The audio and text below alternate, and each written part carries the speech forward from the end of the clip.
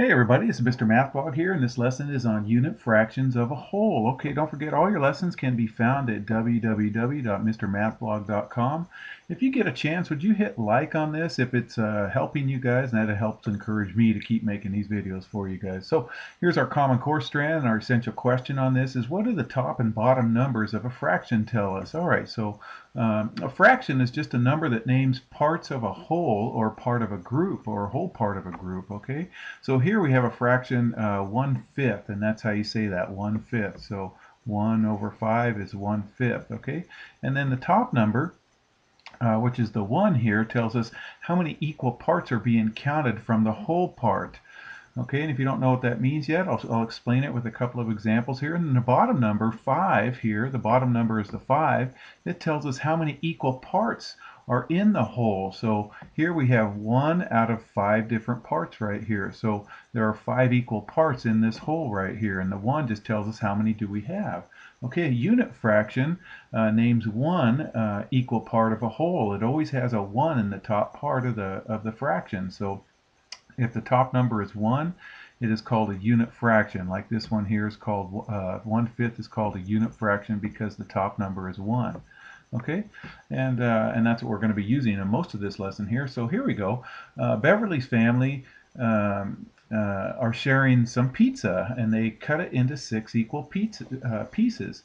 Beverly ate 1 piece. So what fraction of the piece did she eat? Okay, what we're going to do is we're going to find a part of the whole. So I've created a circle cut into 6 equal pieces here, and we're going to shade one of the 6 pieces. So I'm going to shade this piece right here. Okay, so we just shaded that one out of the 6 pieces, and so that is red 1/6. Okay, so that's what it says, 1/6. I notice some books don't put the hyphen in there.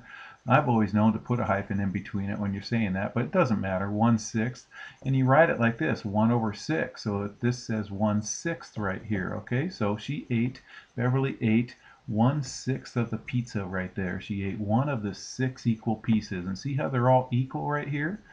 All right, and so she ate one of the 6. So here's a unit fraction to find a whole. So this shape right here, this triangle, it represents 1/4 of a whole. So here are some examples of what a whole could look like. So if this is 1/4 of it, then we need 4 of them to make a whole. So it could look like this. See how there's 4 of them right here? 1, 2, 3, 4. So this is 1/4 of it. Or it could look like this. See, here's 4 triangles, 1, 2, 3, 4. Okay, it could look like this also. So just as long as it has 4 triangles that are the same size, this size right here, this represents one of the four equal pieces right there. Okay, so explain how we can make a whole if we know what one equal part looks like. Well, by looking at the bottom number, it tells us how many equal parts are in the whole. So here it was 4. It told us there had to be 4 of them that are equal parts in there. So if it was a 5, we just have 5 triangles on all of these. Okay.